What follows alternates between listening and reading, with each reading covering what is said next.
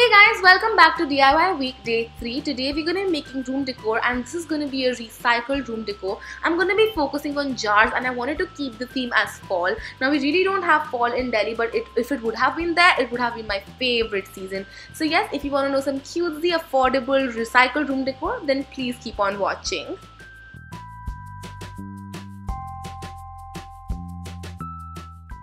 The first thing we're making is a cozy coffee candle, and for that you're going to be needing an empty Nescafe jar. Now if you're a coffee addict like me, you would already have it. You can use any other coffee jar as well. And then I'm going to use some candles. Now apparently using candles is going to cost you way cheaper than actually buying wax pellets. So I'm just shaving this candle off, and literally this is so easy. I'm also going to save the wick because the wick is different, and then I'm going to sprinkle some coffee over it and mix it really nicely. I know this looks like coconut shavings right here, but yes, resist yourself.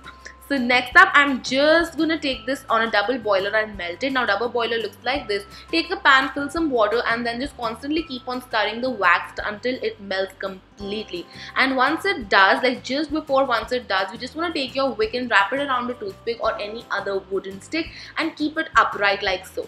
And once you pour the wax in, I did not trust my skills to do it on camera. This is what your candle is going to look like, and once you burn it, literally the aroma will fill in your room and make you feel so much more cozy. This is just perfect for any weather, not just fall but any weather, and you can of course enjoy it with your own cup of hot coffee. And I love this DIY. It looked so cute. I did not remove the Nescafe sticker because it just added to the authenticity. Next, we're making a leafy wash, and for that you're going to be needing an empty jar of Kisan. Again, you can use any jar, particularly you don't need to use this one. I'm just giving you ideas. So I'm just removing the wrapper, and of course again you're gonna have Kisan jam bottles at your home. That is just how it's supposed to be. Then I'm going to be taking these fake maple leaves that I got a whole lot of bunch of them, and I'm just cutting a few of them out, and then I'm just going to see where I want to place them on my jar, and then taking my hot glue gun, I'm just going to stick them down. You can of course use any other glue. Fevicol will take a little bit of time, so you can use Quick Fix or Fix All, whatever you want to use. So I just figured out that sticking the glue on the jar is going to be a better idea because the leaves are quite thin, so the heat does transpire through it. And I'm also sticking down any edges that are sticking up so that it's like all fixed and nice and not just like 3D. And yes, once I'm done with sticking all of the leaves and all of the base of the jar is covered, I just want to leave it like that. I'm going to take a manual driller and I'm going to drill a hole on the cap of the Kisan jam. The size of the hole is going to be determined by your pump, the size of the pump, and you can just buy refills from further on. You don't need to buy the whole wash itself. So you just want to take out the pump from the wash, and then you want to make sure that your hole does fit it really nicely. I'm going to remove the straw and I'm going to fit it right there. I tried to spray paint and that's why it's looking dirty here. So I'm just going to take some hot glue again and I'm going to stick it right on top of the cap like so, and then I'm going to spray paint it again. My first one was a fail, and once you're done with spray painting, this is what it's going to look like. It looks really nice. You can use any color that you want. I really wanted to go for black. Then I'm reattaching the straw again.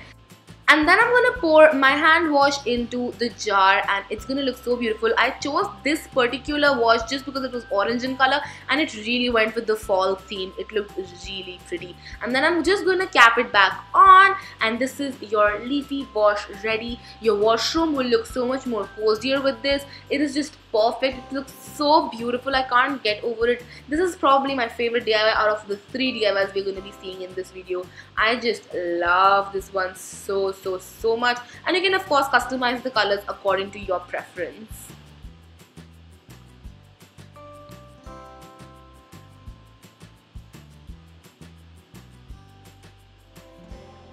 The last DIY is going to be a floral atomizer, and for that I'm using this Dabur Honey jar, and again you would probably have this at your home. I'm going to get rid of the cap, and then I'm going to take sandalwood essential oil because sandalwood is really appropriate for fall.